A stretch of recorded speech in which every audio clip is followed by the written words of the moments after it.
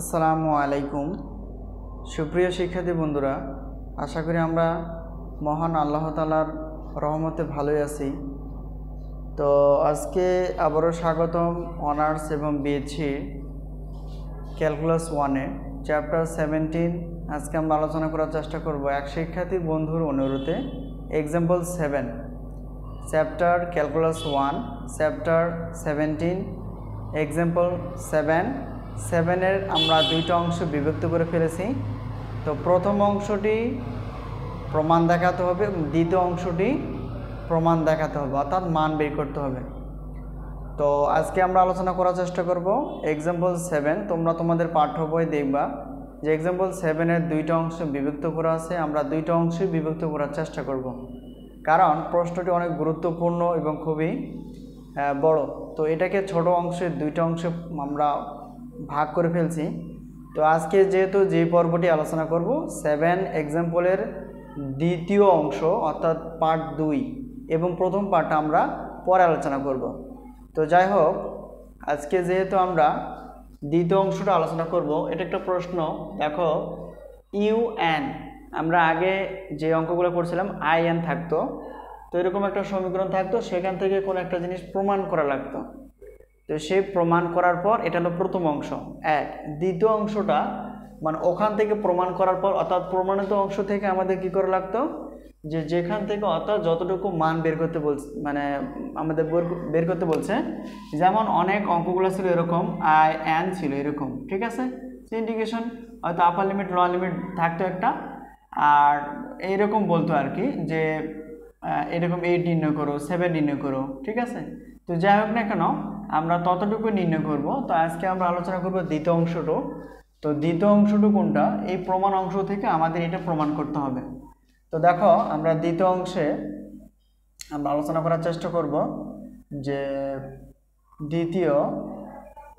দ্বিতীয় অংশ অর্থাৎ দুই অংশ অর্থাৎ দ্বিতীয় অংশ পার্ট আমরা করে ফেলছি। তাহলে এখন প্রমাণ থেকে আমাদের নিতে হবে আই ইউএন সমান 1/n² plus n-1/n you n-2।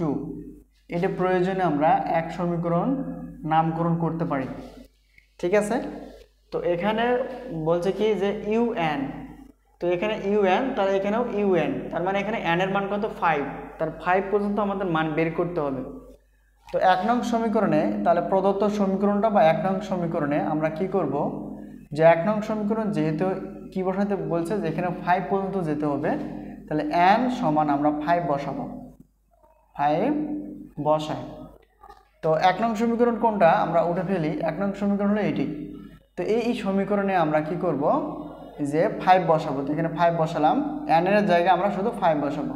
তাহলে এখানে n এর জায়গায় আমরা 5 বসাবো, তারপর স্কোয়ার প্লাস n এর জায়গায় 5 বসাবো -1, আর n এর জায়গায় 5 বসাবো, আর ইউ এর জায়গায় ইউ থাকবে, n এর জায়গায় 5 থাকবে, -2 ছিল 2, ঠিক আছে। তো এখন আমরা যেহেতু u5 বের করব, তো একটা জিনিস খেয়াল করো, u5 এখানে দেখো তো হিসাব করলে কত হবে, 5 এর স্কোয়ার মানে 25 প্লাস, আর এটাকে দেখলে কত 4 বিয়োগ করলে হবে আর নিচে 5, আর এখান থেকে ক্যালকুলেশন করলে কত পাওয়া যাবে 3, ঠিক আছে। ডট ডট এটাকে আমরা 2 সমীকরণ দিতে পারি। আচ্ছা একটা জিনিস খেয়াল করো, তো এখানে u5 বের করতে যে আমাদের এখানে আসছে, এখানে যদি এটা না থাকতো তাহলে আমরা কি করতাম, শুধু লসাগু করে দিয়ে আমাদের u5টা চলে আসতো। কিন্তু যেহেতু এখানে u3 আসছে, তার মানে u5টা আসলে u3-র উপর নির্ভরশীল, তার মানে আমাদের u3 আবার বের করতে হবে। তাহলে একইভাবে আমরা লিখব 1 নং সমীকরণে আমরা কি করব, n এর মানে এখন 3 বসাবো, কারণ এখানে যে 3 আসছে এই জন্য 10 এর জায়গায় আমরা 3 বসাই। তো 1 নং সমীকরণটা বরাবরভাবে একই, এটা বারবার ওঠার দরকার নেই। তাহলে এখান থেকে ইউ n এর জায়গায় আমরা 3 বসাবো ইকুয়াল 1/n এর জায়গায় আমরা কি বসাবো 3, তারপর স্কোয়ার প্লাস n এর জায়গায় আমরা 3 বসাবো, -1 ছিল, আর n এর জায়গায় 3 বসাবো, আর এখানে ইউ n এর জায়গায় আমরা কি বসাবো 3, -2 ছিল 2। তো আশা করি আমরা বুঝতে পারছি। তাহলে এখানে u3 তাহলে এটা দেখো ক্যালকুলেশন করলে কত 3/স্কোয়ার মানে 9 প্লাস আর এখান থেকে এটা বাদ দিলে কত হবে 2/3 আর এখানে একটু খেয়াল করো 3 থেকে 2 বাদ দিলে হবে 1 তাহলে এটাকে আমরা 3 নং সমীকরণে দিতে পারি ঠিক আছে তো এখন দেখো 3 নং সমীকরণ বের করতে যে আমাদের আবার চলে আসছে ইউ অর্থাৎ 3 বের করতে যে আমাদের 1 আসছে তার মানে এখানে u3 এর মানটা বের করতে মানে লাগবে এখানে তো এখানে বের করতে যে দেখি এখানে u1 লাগে তাহলে u1 এর মানটা আবার বের করে নিতে হবে একইভাবে আমরা 1 নং সমীকরণেই কি করব n এর মানটা সাধারণত 1 বসাবো 1 বসাই কারণ এখানে 1 লিখতে হবে তো 1 এর জায়গায় এই যে 1 নং সমীকরণে আমরা কি করব u অর্থাৎ n এর জায়গায় 1 বসাবো আর এখানে দেখো 1 বাই আর n এর জায়গায় কি করব অর্থাৎ n এর জায়গায় 1 বসাবো তারপর স্কয়ার প্লাস ছিল প্লাসটা দিয়ে দিব আর n এর মান 1 মাইনাস 1 ছিল এটা 1 আর এখানে দেখো তো u n এর জায়গায় আমরা 1 বসাবো -2 ঠিক আছে তো এটাকে যদি আমরা ক্যালকুলেশন করি দেখো তো কি আসে u1 তাহলে এটাকে দেখো 1 তো 1 এর উপর স্কোয়ার মানে দুইটা 1 গুণ করলে হবে 1 1 কে 1 দ্বারা ভাগ করলে কিন্তু 1ই পাওয়া যাবে প্লাস আর এখানে একটা জিনিস খেয়াল করো ভালো করে এখান থেকে অর্থাৎ 1 থেকে 1 বাদ দিলে 0 হবে আর 0 কে 1 দ্বারা ভাগ করলে 0 হবে মানে এটা পুরোটা যেহেতু গুণাকার আছে তার এর ফলাফলটাও কি হবে 0 হবে তাহলে এখানে আমরা বের করতে পারলাম u1 সমান 1 এর সঙ্গে 0 যোগ করলে হবে 1 তাহলে আমাদের দেখো একটা জিনিস খেয়াল করো যখন আমরা 5 বের করতে যাই তখন আসে কি 3 আর যখন 3 বের করতে যাই তখন আসে 1 ঠিক আছে 1 তাহলে একটা জিনিস খেয়াল করো আমাদের যদি 5 এর মানটা চলে আসতো মনে করো এখানে u3 না আসতো তাহলে এখান থেকে অ্যান্সার শেষ তো যখন u5 বের করতে যায় তখন u3 চলে আসে তার মানে আমাদের u3টা বের করতে হবে মানে 3 বের করতে হবে 3 অপশন তাহলে এখন n এর মানটা 3 বসালে দেখা যায় এখানে আসে কি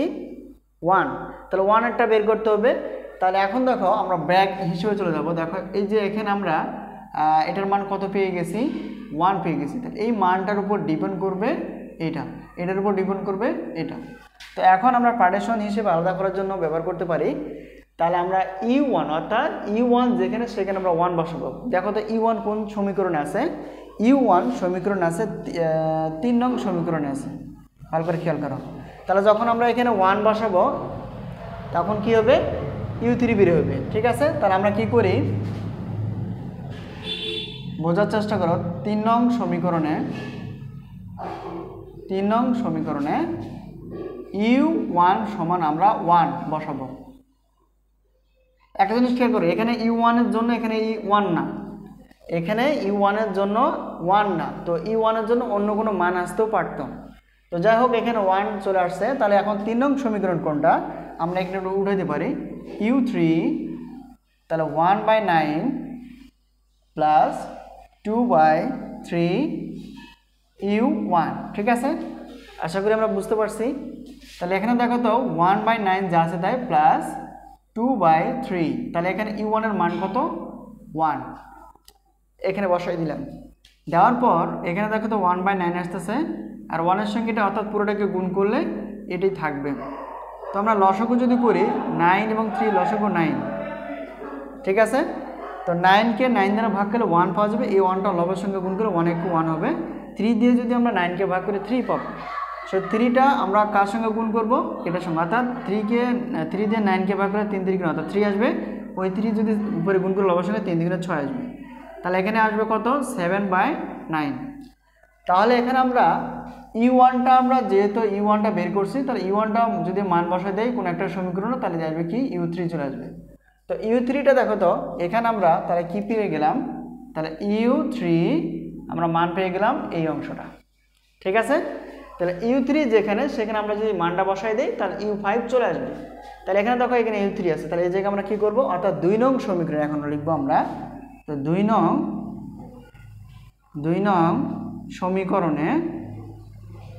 নং সমীকরণে যেখানে u3 সেখানে আমরা কি বসাবো 7/9 বসাবো আর কি তাহলে আমাদের কি চলে আসবে u5 চলে আসবে তো 2 নং সমীকরণ আসলে এই অংশটা ভালো করে খেয়াল করো তো এই আমরা সমীকরণটা উঠাবো তাহলে এখানে দেখো u5 তাহলে এখানে দেখো তো 1/25 প্লাস 4/5 আর এখানে সমীকরণটা ছিল এখানে এরকম। তাহলে 1/25 প্লাস 4/5 u3। তাহলে u3 এর জায়গায় আমরা কি বসাবো? u3 এর জায়গায় যেহেতু আমরা মান বের করতে পারছি সেই মানটা আমরা এখানে বসাবো। আর এখানে যা আছে তাই থাকবে 5। আর এখানে u3 এর মানটা কত? 7/9। তো যদি কাটাকাটি যায় অবশ্যই কাটাকাটি করতে হবে, যদি না যায় তাহলে উপরেরটা উপরে গুণ হয়, নিচেরটা নিচে গুণ হয়। তাহলে এখানে দেখো এখানে কাটাকাটি এরকম কোনো অপশন বা কাটাকাটি যায় না। তাহলে আমরা কি করব? এখানে দেখো তো 1/25 যা আছে তাই প্লাস যেহেতু কাটাকাটি যায় না তাহলে উপরে গুণ হবে অর্থাৎ 28 হবে আর 45 অর্থাৎ 45 হবে। তাহলে এটাকে লসাগু করতে পারলে কিন্তু আমাদের u5টা চলে আসবে। যেহেতু আমাদের জায়গা শর্ট আমরা এখানে একটু ছোট আকারে লিখতে পারবো। এখানে দেখো u5, তাহলে এখানে দেখো তো 1/25 প্লাস 28 এবং এত। তাহলে আমরা জানি ভগ্নাংশকেরও থাকলে পারে এটা গুণ না, এটা যোগ, হ্যাঁ, প্লাস। তাহলে এখানে দেখো তো ভগ্নাংশ লব বাই হর, লব বাই হর, হরগুলো লসাগু বের করতে হয় এটা আমরা জানি। তো এখানে হর বলতে 25 একটা আর 45 একটা। তো এটা লসাগু করলে কত তো যাবে? এখানে 5 দিয়ে যাবে, তাহলে 5 5 25 আর 5 45। অর্থাৎ এটা ছাড়া আর ভাগ করার কোনো স্কোপ নেই। তাহলে আমরা কি করবো? এটাকে এটা দ্বারা গুণ করবো। তাহলে কত হবে? নিচে গুণ 5 5 25, 25কে যদি আমরা 9 দ্বারা গুণ করি তাহলে 5 45 5 হাতে 4, 9 দুগুণে 18 আর 4 হবে 22। তাহলে কত হবে? 225। তাহলে 25 এবং 45 এর লসাগু হবে কত? 225 আর কি। তাহলে এখন দেখো তো আমরা কি করব? হরে হরে ভাগ করে যা থাকবে সেটা লবের সঙ্গে গুণ করতে হয়। তো এটা দিয়ে অর্থাৎ 25 দিয়ে আমরা 225কে ভাগ করব। তো 225 দিয়ে যদি ভাগ করি, 225কে যদি 25 দিয়ে ভাগ করি অর্থাৎ হর, তাহলে 9 আসবে। এই 9টা আমরা মানে এটা দিয়ে এটাকে ভাগ করে 9 আসবে, এটা লবের সঙ্গে গুণ করলে 9 একে 9 প্লাস। আর এখানে দেখো তো 225কেই আমরা ভাগ করব কি দিয়ে? 45 দিয়ে। তাহলে ভাগ করলে এখানে চলে আসবে 5। তোমরা ক্যালকুলেশন করে দেখবা। তাহলে এই 5টা যেটা আসলো সেটা আমরা লবের সঙ্গে গুণ করব, মানে এটাকে ভাগ করে যা থাকবে লবের সঙ্গে, অর্থাৎ গুণ করলে কত আসবে দেখো তো। এখানে যেহেতু আমরা ভাগ করো 5 পেয়েছিলাম, তাহলে এখানে 28 × 5 ক্যালকুলেশন হবে 140। তাহলে উপরেটা দেখো, উপরেটা উপরে যোগ করতে হবে।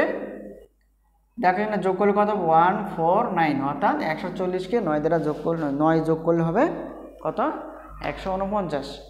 তো এটাই হলো আমাদের কি প্রমাণিত অংশ। তাহলে এটা আমরা কি করতে পারলাম? যে প্রুভ করতে পারলাম। তাহলে এখানে আমরা সাইডে লিখে রাখবো প্রুভড। ঠিক আছে? তো আশা করি আমরা বুঝতে পারছি। তো এরকম অনেক ক্লাস আছে বা রয়েছে। তো আমি প্রায় অনেকগুলো ক্লাস আপলোড করে ফেলছি এই চ্যানেলে। তোমরা দেখবা এই ভিডিওর ডিসক্রিপশন বক্স। তো ডেসক্রিপশন বক্স অনেকে পাও না। মনে করো মোবাইলটা বা তোমরা কম্পিউটার যেটাই তোমরা এই ক্লাসগুলো দেখছো, তো দেখবা যে ফোনটা নেওয়ার ডান পাশে, আমরা যখন ফোনে দেখব ক্লাসগুলি তখন ডান পাশে দেখবা এরকম একটা অপশন আছে। অপশনটা হলো এরকম, এই জায়গায় এরকম একটা আছে। যখন ফোনটা এদিকে যদি হয়, মনে করি এটা ফোন, তো ফোনটা আমরা যখন ভিডিও চলবে উপরে, এই কোণা একটা কর্ণে এরকম একটা চিহ্ন আছে। এই চিহ্ন যদি আমরা একটা টাচ করি দেখবা যে নিচে অনেকগুলো লেখা আছে। তো সেখানে কিন্তু লিঙ্ক দেওয়া আছে। তো সেই লিঙ্কগুলোকে দেখে দেখেও তোমরা কি ক্লাসগুলো করে নিতে পারো। তো তাহলে তোমাদের জন্য সহজ হবে, মানে ক্লাসগুলো খোঁজার প্রয়োজন হবে না এত। তো ক্লাসটি কেমন লাগলো অবশ্যই কমেন্টসে লেখার চেষ্টা করবা। এই ক্লাসগুলো তোমাদের বন্ধু বান্ধব যারা আছে, যারা অনেক হয়তো কাজ করো বা চাকরি করো, তোমরা হয়তো যে সময় পাও না যে কোনো স্যারের কাছে বা কোনো ম্যাডামের কাছে প্রাইভেট পড়বে এমন কোনো স্কোপ নেই, তাহলে অনলাইন তোমাদের জন্য একটা বিশেষ একটা আশীর্বাদের মতো বা একটা কল্যাণকরের মতো, যে ক্লাসগুলো আমরা বিনামূল্যে কিন্তু পেয়ে যাচ্ছি। তো একটাই অনুরোধ থাকবে, যেহেতু নতুন একটা ইউটিউব চ্যানেল, তো এটাকে আমরা বড় করতে চাই, মানে সব বন্ধু বান্ধব মিলে আমরা ক্লাস করতে চাই, যাতে করে আমরা প্রত্যেকটা ক্লাস খুব সুন্দরভাবে বুঝতে পারি। ক্লাস যেমন স্যাররা বা ম্যাডামরা কী করে ক্লাসগুলো করিয়ে থাকে। তো যাই হোক, তো ক্লাসটি খুবই গুরুত্বপূর্ণ, বিএসসি এবং অনার্সের জন্য বোর্ড প্রশ্ন ছিল। তো অবশ্যই কমেন্টসে প্রশ্ন করার চেষ্টা করবা এবং ক্লাসটি কেমন লাগলো এটাও লেখার চেষ্টা করবা। তোমরা যদি অন্য কোনো ক্লাস মানে তোমাদের প্রয়োজন হয় তাহলে অবশ্যই কমেন্টসে লেখার চেষ্টা করবা বইয়ের নাম এবং চ্যাপ্টার এবং এক্সাম্পল, ঠিক আছে? তো একটা কথা আমি বলে রাখি, যেহেতু আমি অনেক ব্যস্ত থাকি, তো ব্যস্ততার মাঝেও এই ক্লাসগুলো তোমাদের উপস্থাপন বা কোনো মানে প্রশ্নগুলোকে খুব ব্যাখ্যা বিশ্লেষণের মাধ্যমে সহজ করে দেওয়ার চেষ্টা করি। তো জানি না আমি কতটুকু তোমাদের বোঝাতে পারি, তো এই জিনিসটা আসলে আমি কতটুকু তোমাদের বোঝাতে পারলাম এটা আসলে কমেন্টস চেক করলে বোঝা যায়। তো যদি বুঝতে পারো অবশ্যই কমেন্টসে লেখার চেষ্টা করবা, যদি নাও বুঝতে পারো অবশ্যই তারপরও কমেন্টসে লেখার চেষ্টা করবা। তো এটা হলো আসলে আমাদের প্রশ্নের দ্বিতীয় অংশটা আজকে আমরা আলোচনা করার চেষ্টা করলাম। তো পরবর্তী যে ক্লাসটি থাকবে সেটা হলো এই অংশ থেকে এই অংশটা প্রমাণ মানে কিভাবে আসলো সেটা আমরা দেখব, ঠিক আছে? তো আজকে দেখলাম দ্বিতীয় অংশ, মানে এখান থেকে এই প্রমাণিত অংশ থেকে এই অংশটা আমাদের বের করতে হয়েছিল, আজকে আমরা এটা আলোচনা করলাম, অর্থাৎ দ্বিতীয় অংশ। তো প্রথম অংশ দেখার জন্য আমন্ত্রণ রইল। তো একটা কথা বলে নেওয়া ভালো, যেহেতু আমি অনেক ব্যস্ত থাকি তারপরও সাপ্তাহিক হিসেবে বৃহস্পতিবার এবং শুক্রবার ক্লাসগুলো আপলোড করা হয়ে থাকে, অর্থাৎ বৃহস্পতিবার আপলোড করলে পরে শুক্রবারে তোমরা দেখতে পাবা, আবার শুক্রবারে আপলোড করলে শনিবারে তোমরা দেখতে পাবা। তো অবশ্যই তোমরা অপেক্ষায় থাকার চেষ্টা করবা যে প্রতি সপ্তাহে আমরা অন্তত 4টা 5টা বা 3টা 4টার মতো ক্লাস আপলোড করে থাকি তোমাদের জন্যই, শুধু তোমাদের উদ্দেশ্যে, এখানে ব্যক্তিগত কোনো স্বার্থ আমাদের নেই। তো বোর্ড প্রশ্নগুলি আলোচনা করার চেষ্টা করি যাতে করে এই প্রশ্নগুলি তোমরা পরীক্ষার খাতায় সুন্দরভাবে লিখতে পারো এবং সহজে বুঝতে পারো। তো একটা জিনিস হলো কোনো একটা বিষয়, ছোট্ট একটা বিষয় আমরা বুঝতে পারি না, কিন্তু একটা যদি আলোচনা বা ব্যাখ্যা বিশ্লেষণ করা হয় সেই জিনিসটা অনেকে ভালো লাগে এবং নিজেকেও ভালো লাগে যে আমি এটা বুঝতে পারতেছি। তো যাই হোক, আজকে এই পর্যন্তই, আবারও দেখাবেন ইনশাআল্লাহ পরবর্তী ক্লাসে। তো সেই পর্যন্তই ভালো থেকো। এবং এখানে আমি শর্টকাটে একটা বলে দিই, যেহেতু এখানে মানে U5 মানে এখানে n এর মান 5 বসালে দেখা যায় 3 আসে, তাহলে 3 যেহেতু আসছে তাহলে এই 3 বলতে অর্থাৎ n এর মানটা 3 বসাবো 1 নং সমীকরণে, দেখা যায় 1 আসছে। তো এই 1টা নির্ণয় করতে গেলে অর্থাৎ n এর মানটা আমাদের বসাতে হবে 1 বসাতে হবে 1 নং সমীকরণে। তো দেখা যায় এখানে আমরা পেয়ে গেছি। এখন ব্যাকগ্রাউন্ড হিসেবে যেহেতু এখান থেকে সামনে চলে গেছিলাম, তো এখন এই সামনের যে মানটা ব্যবহার করছিলাম মানে পেয়ে গেছি, সেই মানটা আমরা এখানেও বসা দেবো। এই যে U3 কোন সমীকরণে? U3 আছে 2 সমীকরণে, এই জন্য আমরা লিখছি 2 নং সমীকরণ U1 সমান 1 বসাই। তো ক্যালকুলেশনগুলো এটা পাওয়া যায়।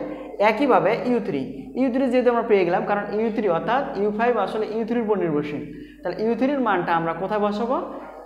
U5। তো U5টা কোন সমীকরণে? 2 নং সমীকরণে, সরি এটা হলো 3 নং সমীকরণ ছিল, মানে U1টা বসাতে গেলে এটা 3 নং, তারপরটা হবে কোনটা? 2 নং সমীকরণে যদি U3-র মানটা বসাই দেয় তাহলে কত আসবে? U5 আসবে। এটাই আসলে আমাদের প্রমাণিত অংশ। তো আজকে এই পর্যন্তই, আবারও দেখা হবে পরবর্তী ক্লাসে প্রথম অংশে চ্যাপ্টার 17 ক্যালকুলাস 1 এক্সাম্পল 7 প্রথম অংশ দেখার জন্য আমন্ত্রণ রইল। তো সবার সুস্বাস্থ্য কামনা করে শেষ করছি। আল্লাহ হাফেজ।